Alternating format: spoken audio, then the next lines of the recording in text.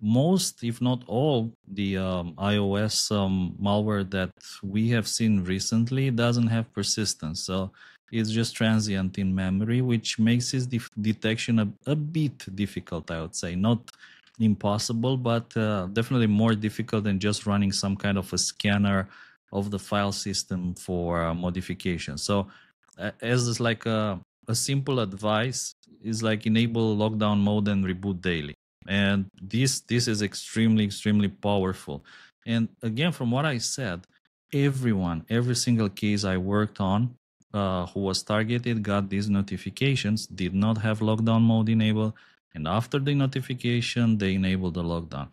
And I hear what Juan was saying, that it's painful, it's a terrible experience. Like for me, I try not to think of it like that. For me, there is only lockdown mode. That is the Apple experience. The Apple experience is the one with the lockdown mode enabled. There's nothing. There's no alternative. I don't use iMessage. iMessage is disabled. FaceTime is disabled.